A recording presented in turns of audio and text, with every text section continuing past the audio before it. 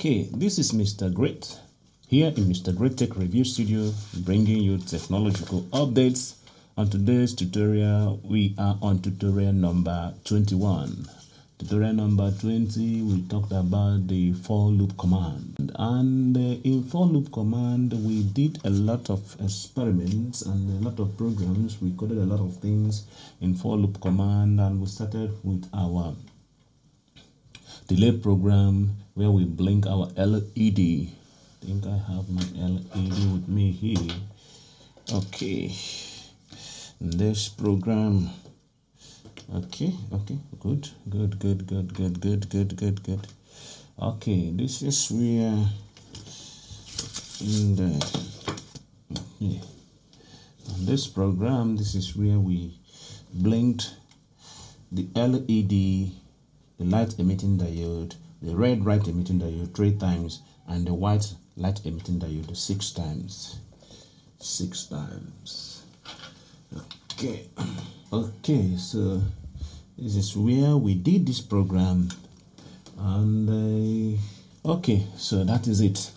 This is where we blinked the red light emitting diode 3 times and the white light emitting diode 6 times, and we went through the program and you can see through the program, and this is red pin is equals to 2, white pin is pin 12, I use pin 12, and delay time is 500 milliseconds, and red blink is 3 times, white blink is 6 times, and we use a J as a counting word variable, but here I change it to E, so you can still use E, but J and I is universal accepted counting variables, but I can still use E, and it worked out for me. Okay, on that tutorial I use J because I like to use J, which is universally accepted. Okay, in the case of using E in some other programs, E might mean another thing, so I think why they're using J and I is based on how the C++ program is structured. J is J. It doesn't mean any other thing. Okay, so but I used E and it worked for me. Okay, so I used E, worked. Okay, so and he said, okay, let's use J. Okay, let's still use E. So in this conditional statement, and okay, in this for loop command, we have a conditional statement inside the for loop command, which is E is less than or equals to what? Red blink. And this is the conditional statement, and this is where the looping, this is where the counting starts. This is where the loop starts. This is where it loops. Okay, and this is where you loop. As long as this condition is true, it will continue to loop. As long as this condition, look at this condition. Okay, as long as this condition is true, this white pin high will continue to loop as long as this condition is true. It's only when it is false that it will turn low and move to the next one,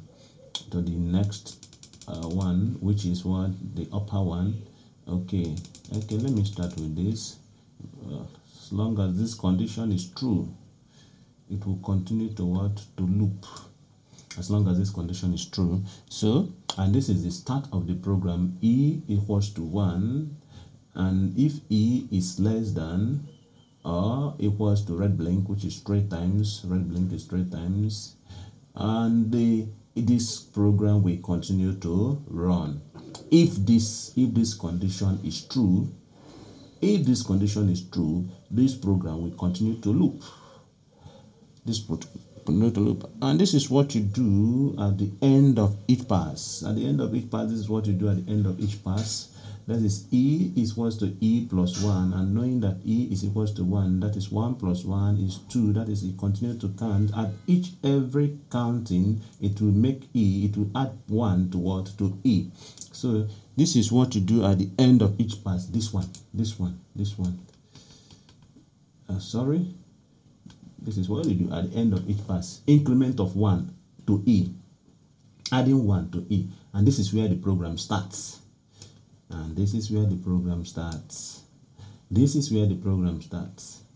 Okay. And this condition keeps the program running. As far as this condition is true, this one, as far as this condition is true, as far as this condition is true, this program continues to run as long as this condition is true. So this program continues to run. So that is it for the last program. And here we are again printing with the serial monitor. We are not going to do the LED experiment again. The light emitting diode, using the light emitting diode to count. And we are going to use our serial monitor in our today's program. We are going to use our serial monitor to count. Okay, we're going to use our serial monitor to count on our today's program. Okay, let me put camera to, okay. So we are going to use our serial monitor today to print out this command, and in today's we are going to see how we can print it out with our serial monitor. Like you have in this place, you say E for, okay, int delay time is what? Delay time is 1000. Okay, let's make it is it 1000? Okay, 1000 is okay. 1 second. And int, which is the counting variable, is what? Is j. Let's use j, universally accepted. Let's use j. And our serial begin, serial.begin, this is the baud rate of our serial monitor. I choose to use 9600 because I love using 9600. And okay, so this is on our voice setup. Then, just like I told you, we are not going to turn any pin high or low, or we're not going to make use of our output pins. We are just going to make use of the serial monitor only on today's tutorial. Only the serial monitor. Okay, so only the serial monitor. Now, so we have only the serial.begin, turning your serial monitor on. You check my previous tutorial on serial monitor, how to do printing with your serial monitor. I explain all these things in our previous tutorials. Okay, and so this is where we, in the void loop, this is where we write our program. This is our for loop command. Inside our for loop command, you have a conditional statement, which is what? E is less than or equals to 10. So we use J. So let's make use of J so that it's universally accepted. Okay, let's use J. Okay.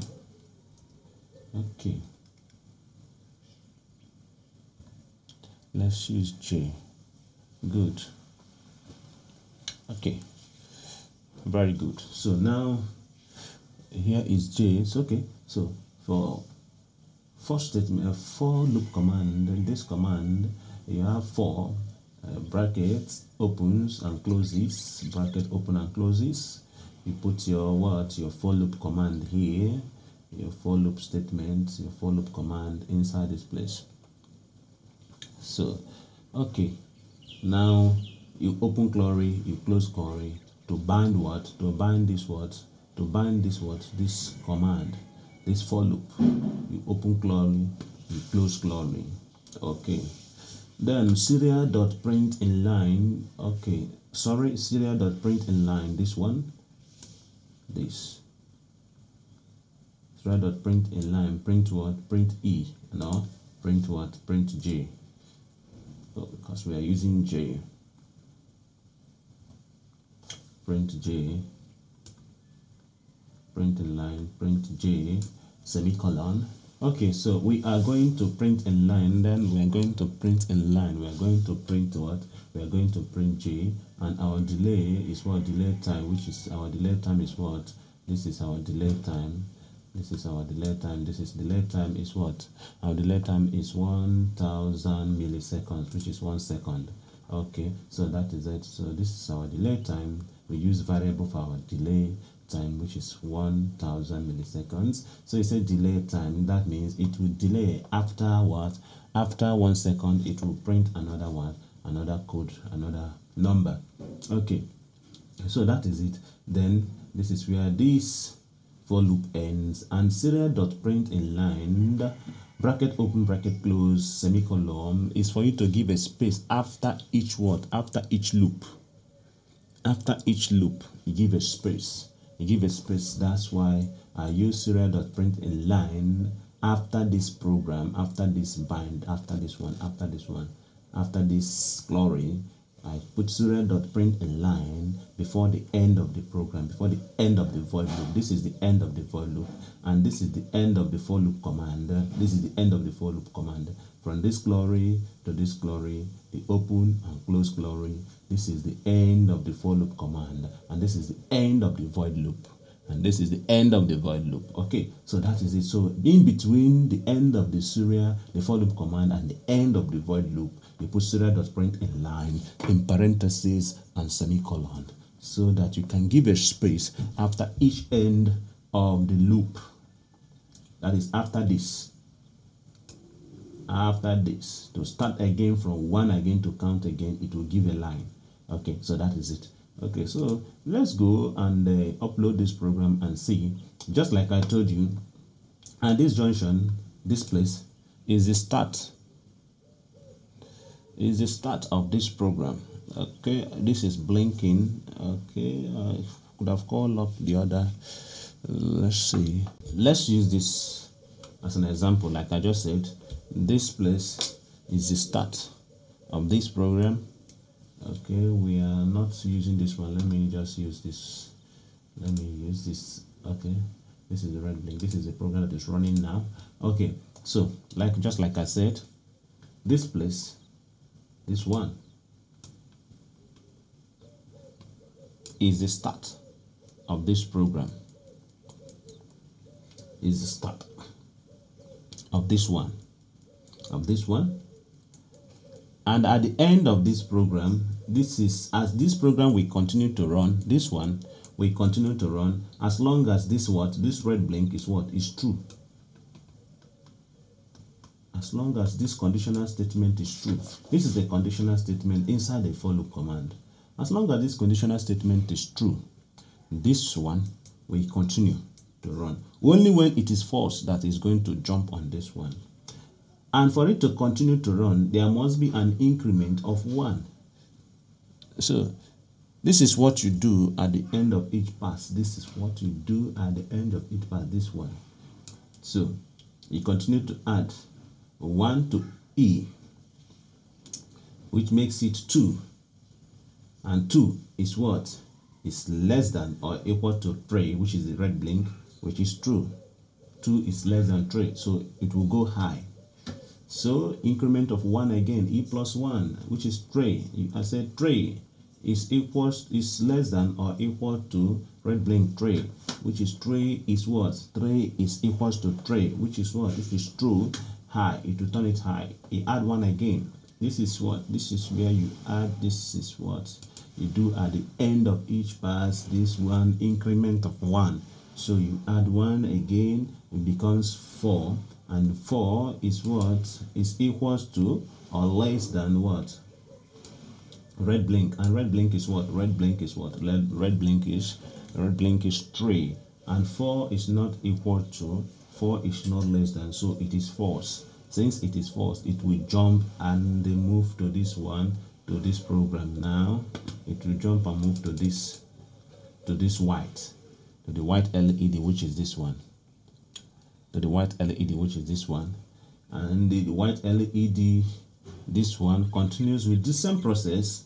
This is where it starts. This is the start of the program. And this place you loop as long as this is true. You loop as long as this is true. And this is your increment. This is what you do at the end of each pass. This is what you do at the end of each pass. So that is it. That is the end of the story on this one. I think it is well understood now, because this for loop, I've got a lot of question on this for loop and how explaining this and over again. I think it's going to make sense. Okay, so let's go and print. Now we are going to print. We are going to bring our serial monitor. We are going to print with our serial monitor. We are going to print this. We are not going to use this again. We are going to now use our serial monitor to print out this figure so that it can also, I think, I will expatiate it very well using the, you will understand it very well using the serial monitor. So we have done the hardware, and we are going to do the software, which is the serial monitor, using serial monitor on our for loop command. Okay, so let's upload this program, and let's use our serial monitor and print it on our serial monitor. Wow, something is wrong here. Okay, delay time, expected status exit int delay time. Okay, expected to initialize before setup. What is wrong with this one? Okay, see what is wrong here. I did not put a semicolon. Okay, so let's put semicolon. Wow, so put semicolon. Okay, very good, very good. Okay, put semicolon. Let's go again. Okay, and see.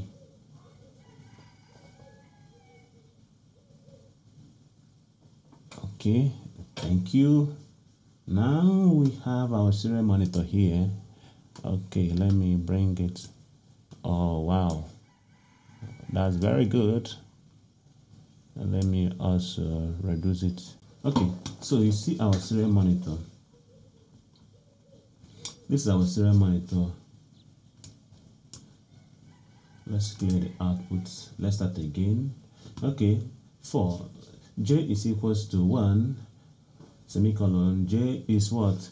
Is less than or equals to 10. Okay, so as long as j is less than or equals to 10, it will continue to count.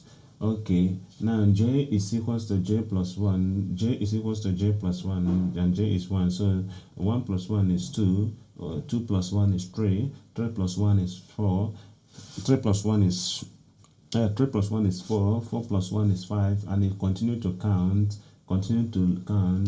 as long as this condition is what? Is true. As long as this condition is true, it will continue to count as long as this condition is true. So that is it, and this is what you do at the end of each pass. This is what you do at the end of each pass. This is your increment. Okay, this one. Okay, so that is it. It will continue to count as long as this condition is true. So that is it. Okay, so it's counting. We are good to go. Now you see this space now. You see this space after each end of the loop, the overall loop. After each end of the loop, after the end of every loop, you give this space. This is what this one is doing. Okay, so now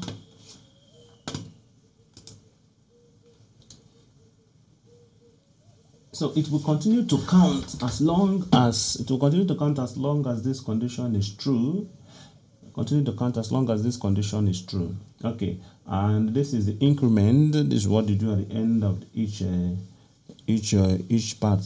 Okay, so now let's change some features inside this statement, and maybe let's count. Let's see let's make it to count from 5 to 10. So what are we going to do? Counting from 5 to 10 and come back to 5 again. I think we are going to change this. And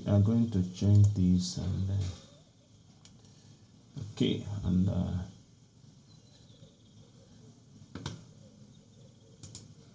we're going to change this, and let's upload and see.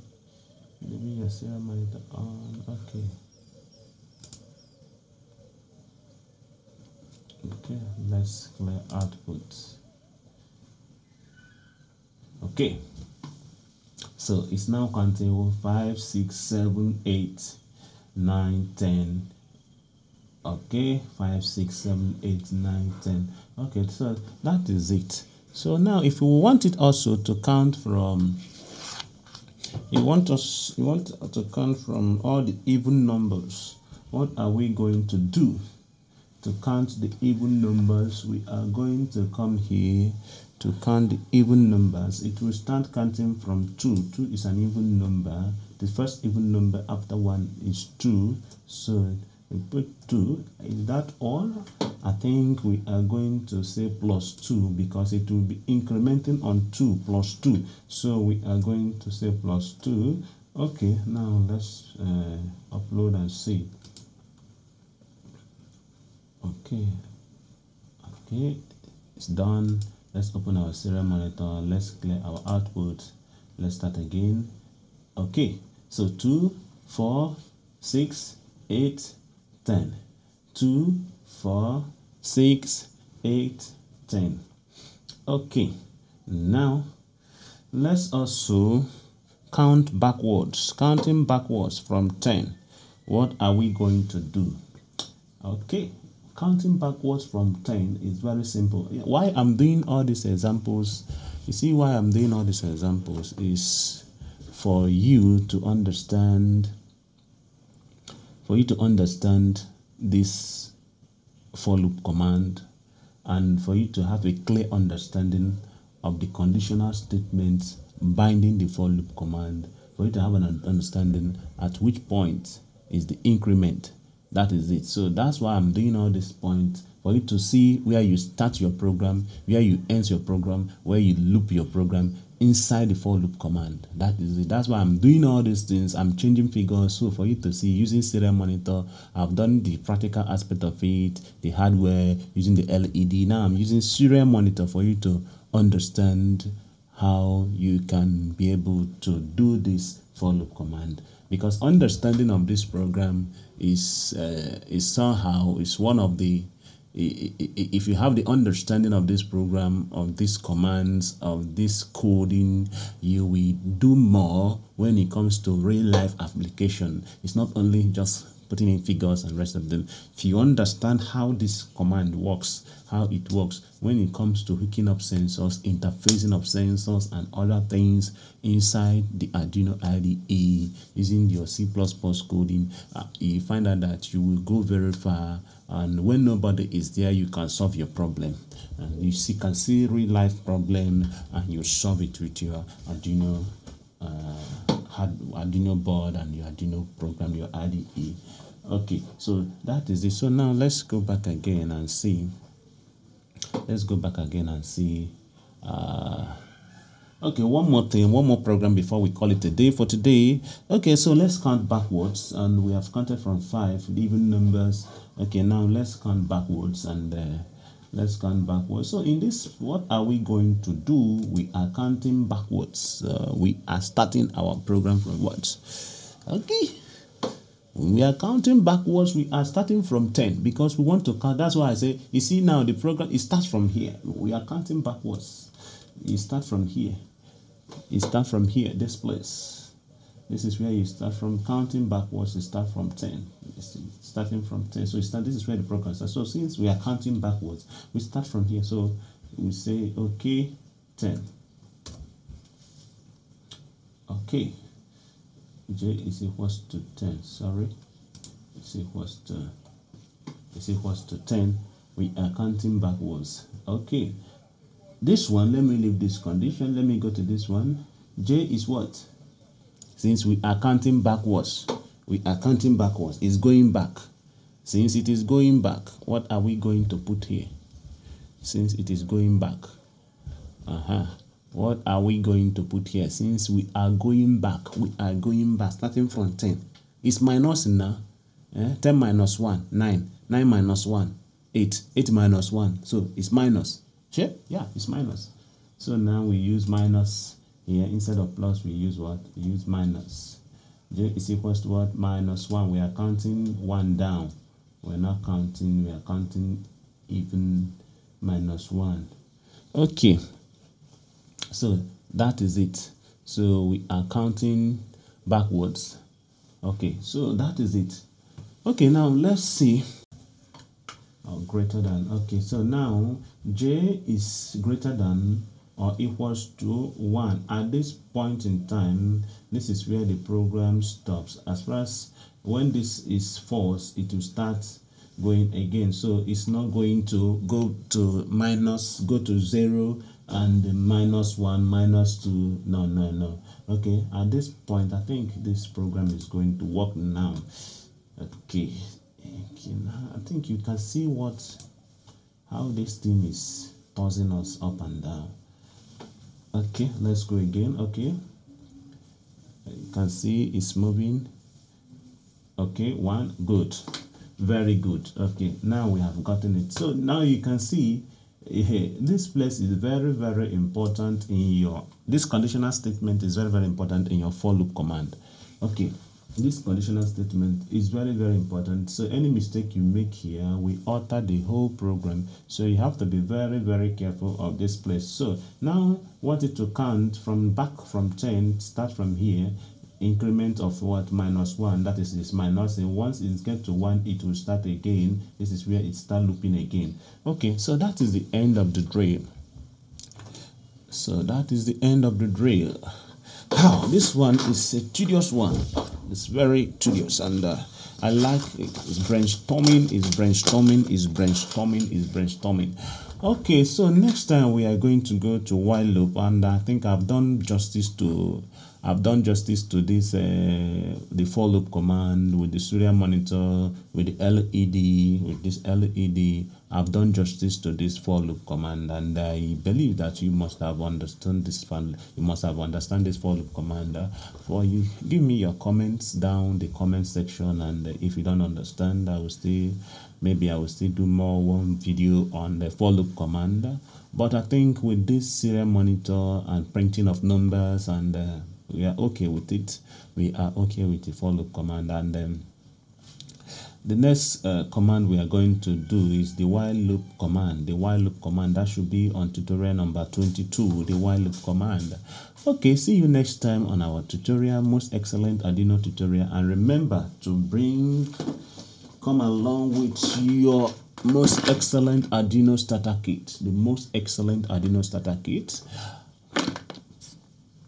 Okay, so I love this starter kit. I have my reasons, because everything I actually need to teach the basic aspect of Arduino is inside the starter kit. So I will encourage you to get one for yourself, so you come along, so that let's explore the world of tech. So goodbye and see you next time. God bless you. Like and share this video so that others will benefit. And your one and only Mr. Great here in Mr. Great Tech Review Studio, bringing you the most excellent Arduino tutorial. Thank you very much. God bless you. Bye bye, and see you on the next tutorial, on tutorial number 22 on while loop command. God bless you. Bye for now.